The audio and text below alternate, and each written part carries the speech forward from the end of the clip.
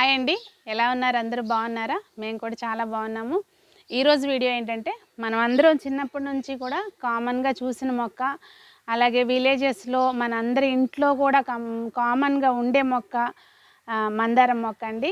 మందారాలు ఒకటి, కనకాంబరాలు ఒకటి, ఇంకా ఈ చామంతులు ఒకటి, ఇవన్నీ కూడా విలేజెస్లో కామన్గా ప్రతి ఇంట్లోనూ ఉండే మొక్కలు.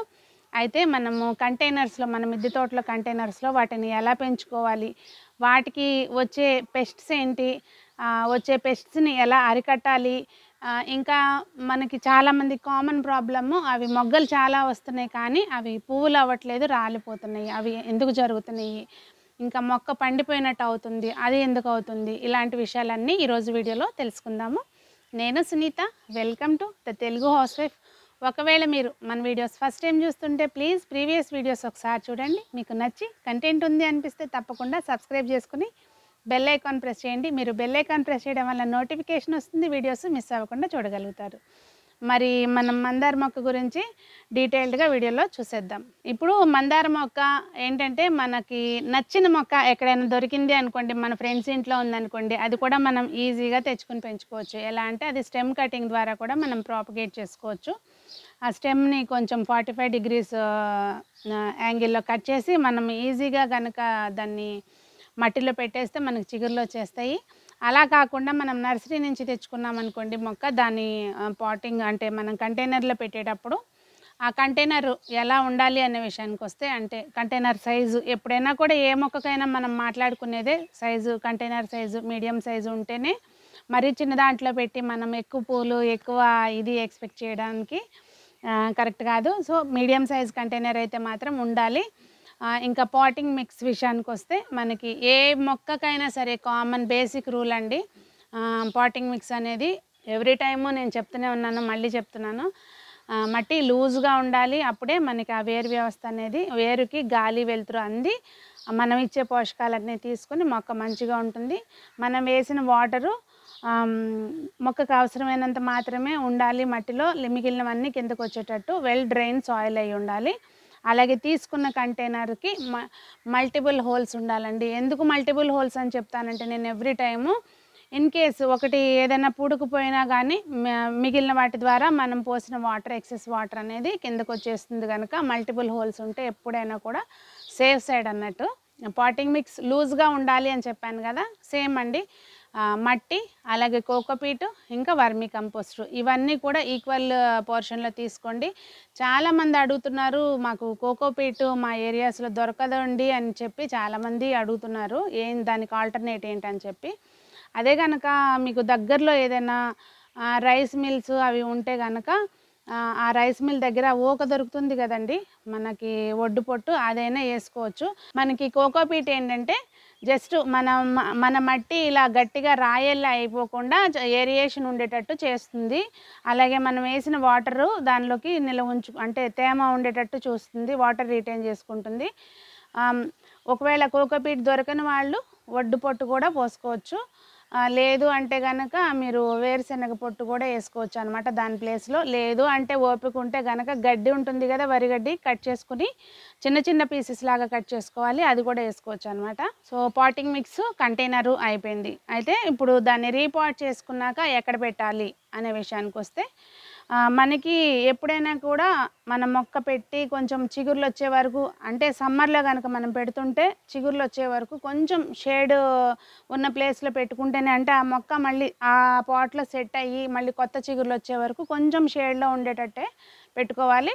తర్వాత అయితే మాత్రం దీనికి బాగా పువ్వులు పూయాలి అంటే మాత్రం తప్పనిసరిగా 6 to 8 hours ఎండ అనేది కావాలి. సో మనకి ఎండ మంచిగా దానికి తగులుతుంది అనే ప్లేస్లో మాత్రమే మనం దీన్ని పెట్టుకోవాలన్నమాట, మందార మొక్క కుండీని. ఇప్పుడు జనరల్గా ఏంటంటే అందరికీ కూడా కామన్ ప్రాబ్లము, ఇట్లా పువ్వు మొగ్గొస్తుంది కానీ అది రాలిపోతుంది, పువ్వు అవ్వట్లేదు అని చెప్పేసి కామన్ ప్రాబ్లం అనమాట. మొగ్గ అంటే పెరగకుండానే రాలిపోతుంది అని చెప్పి. ఒక రకమైన సన్నటి పురుగు ఉంటుందండి, అది దానికి మొగ్గ లోపల కూడా ఉంటుంది, అది మనకు తెలియదు అనమాట. మనం ఏమనుకుంటామంటే అయ్యో పోషకాలన్నీ బాగా ఇస్తున్నాం కదా అయినా కూడా రాలిపోతుంది అనుకుంటాము. సో మీరు ఇదిగోండి చూసారు కదా, ఎప్పుడైనా కానీ ఇట్లా చీమలు కనిపించినా కానీ ఏంటంటే దానికి దగ్గరలో అది పెస్ట్ క్యారీ చేస్తుంది అనమాట. అదే ఇదిగోండి, మీకు కనుక క్లోజప్లో అబ్జర్వ్ చేస్తే అదిగో చూసారా, అది మనకి తెలీదు, అది బయటే కాకుండా లోపల వైపు కూడా ఉంటుంది. సో దానివల్ల ఏంటంటే మనకి మొగ్గ రాలిపోతుంది అనమాట. చీమలు కనిపించినాయి అంటే, స్పెషల్లీ మనకి చీమలు కనిపించినాయి అంటేనే మనకి పెస్ట్ ఉంది దానికి అని చెప్పి అబ్జర్వ్ చేసుకోవాలి. ఆకులు వెనక ముందు కూడా తిప్పేసి చూసుకోవాలి. సో మనం ఏదైనా కనుక పెస్ట్ నోటీస్ చేసినట్టయితే దానికి అకార్డింగ్ మనము స్ప్రే చేసుకోవాలన్నమాట. ఇంకోటి చూసారు కదా, ఇప్పుడు ఇక్కడ మనం ఎప్పుడు కూడా ఎక్కువ మొగ్గలు పువ్వులు రావాలంటే ఎప్పటికప్పుడు మనము ప్రూనింగ్ చేసుకుంటూ ఉండాలండి. ఈ చివర్లు అనేవి ఇట్లా కట్ చేసేసుకుంటూ ఉండాలి. అది ఎప్పుడు చేయాలి అంటే, ఇప్పుడు మనకి ప్రజెంట్ దీనికి అన్ని మొగ్గలు ఉన్నాయి, ఇప్పుడు మనము చేయకూడదు అనమాట. ఆ మొగ్గలన్నీ మొత్తం పూలు పూసేసి అంతా అయిపోయిన తర్వాత ఒకసారి మొగ్గలు లేవు అనుకున్నప్పుడు, అక్కడ మనకి ఎప్పుడైతే మొగ్గలు రావట్లేదు అనుకుంటామో అప్పుడు మొత్తం అక్కడికి ఇట్లా కట్ చేసేసుకోవాలి ఆ చివరి టిప్ అనేది.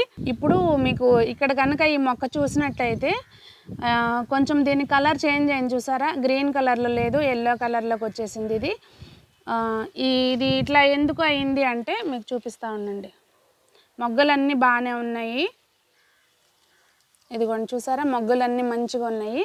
బట్ ఇట్లా ఎందుకు అయింది అంటే, మనకి మందార మొక్కకి ఎప్పుడైనా సరే వాటరింగ్ చేసుకునేటప్పుడు అది ఓవర్ వాటరింగ్ ఉండకూడదండి. ఇది ఏమైందంటే, దీనికి నిన్న మొన్నటి వరకు దీని మొత్తం అంతా కూడా తోటకూర వచ్చేసి బాగా విపరీతంగా వచ్చేసింది తోటకూర. మొన్న మట్టి కొంత మన కిచెన్ కంపోస్ట్ వేసేసరికి దానిలో మరి ఉన్నాయో ఏమో గింజలు. సో దానివల్ల ఏమైందంటే, మనం నీళ్లు పోసినప్పుడు ఆ మొక్కకి నీళ్లు సరిపోలేదండి, అది చూసుకోలేదన్నమాట. మామూలుగా అన్ని మొక్కలతో పాటు వీటికి కూడా డ్రిప్తో పాటు ఆటోమేటిక్గా పడిపోతే కనుక అబ్జర్వ్ చేయలేదు. సో దాంతో ఏమైందంటే, అది దానికి నీళ్లు సరిపోలేదన్నమాట. అన్ని మొక్కలు ఉండేసరికి నీళ్లు సరిపోక ఇట్లా అయింది. మందార మొక్కకి ఎప్పుడైనా సరే మనం వాటరింగ్ విషయంలో జాగ్రత్తగా ఉండాలండి. ఎప్పుడు కూడా రోజు వాటర్ నియమంగా చేసుకోవాలి. ఎండాకాలం అయితే మాత్రం తప్పనిసరిగా మార్నింగ్ ఈవినింగ్ కూడా, అంటే ఎప్పుడు మట్టి తేమగా ఉండాలండి. డ్రై అయింది అంటే కనుక మొగ్గలు ఒకటి రాలిపోతాయి, రెండోది ఇట్లా మొక్క పండిపోయినట్టు అయిపోతుంది అనమాట.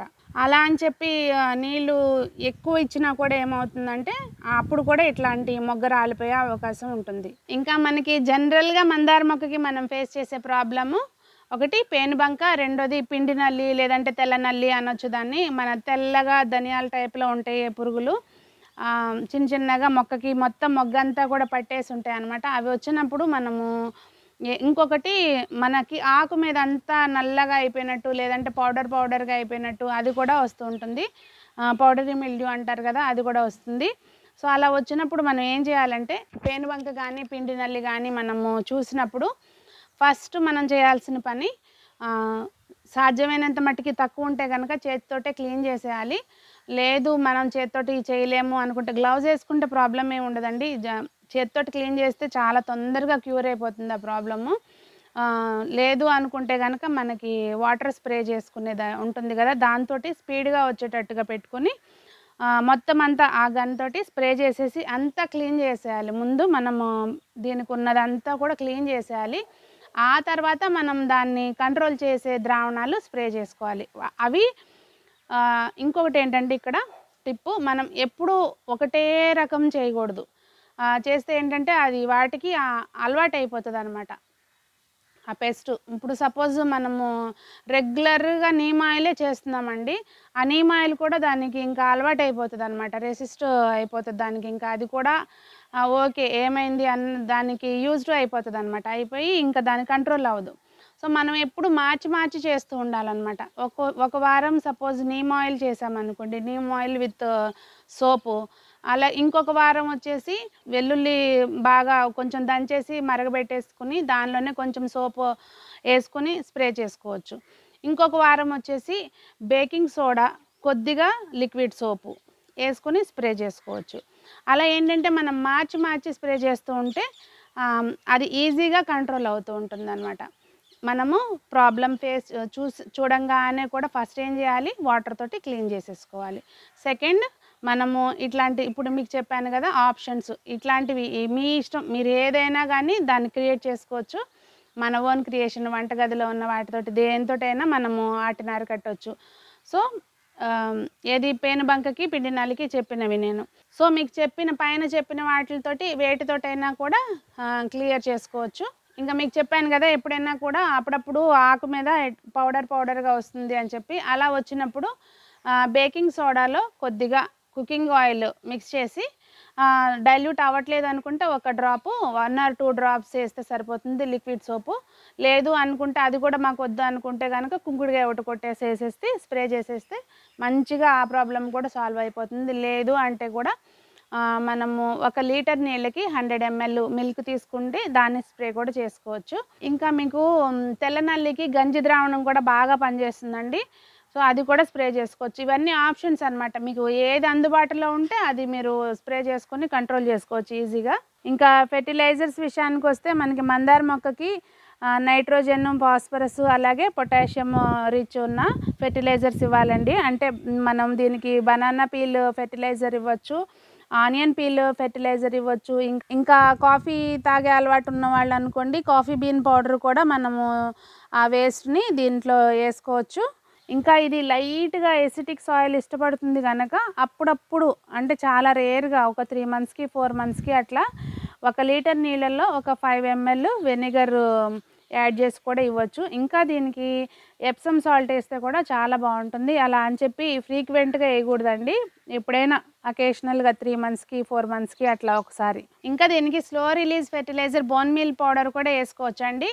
కాకపోతే ఇన్ని ఆప్షన్స్ చెప్పాం కదా అని చెప్పి అన్నీ ఒకసారి వేయమాకండి. ఫ్రీక్వెంట్గా మార్చి అంటే ఒకసారి ఇది ఇచ్చామనుకోండి, ఇంకొకసారి 15 daysకి ఒకసారి ఎట్లాగ ఇస్తాం కనుక అది మన గ్యాప్స్లో ఇవ్వాలి. బట్ బోన్ మీల్ పౌడర్ మాత్రం ఫ్రీక్వెంట్గా ఇవ్వద్దు, ఒక 2-3 monthsకి ఒకసారి ఇస్తే సరిపోతుంది. ఇంకా మనం ఎప్పుడైనా ఫెర్టిలైజర్ ఇచ్చేటప్పుడు జాగ్రత్తగా గుర్తుపెట్టుకోవాల్సిన విషయం ఏంటంటే, ఆల్రెడీ మన మొక్కకి పెస్ట్ ఉందనుకోండి, పెస్ట్ కానివ్వండి లేదంటే ఏదైనా ఫంగస్ కానివ్వండి ఉంది అనుకోండి, అలాంటప్పుడు మాత్రం అస్సలు ఫెర్టిలైజర్ ఇవ్వకూడదు. ఎందుకంటే అప్పుడు మనం దాన్ని ఇంకా ఎంకరేజ్ చేసిన వాళ్ళం అవుతాము.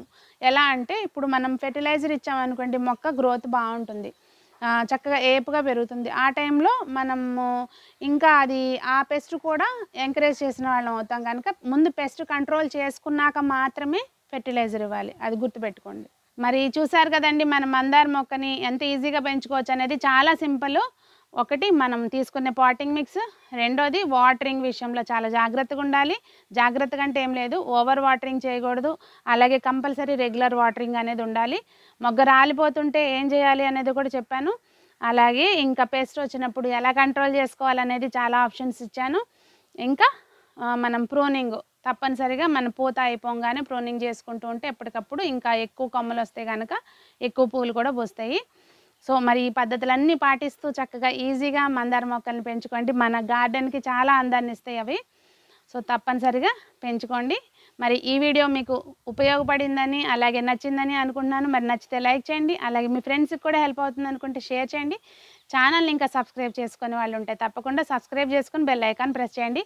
వీడియో ఎలా ఉందనేది కూడా కామెంట్ రూపంలో తప్పకుండా తెలియజేయండి. Thank you.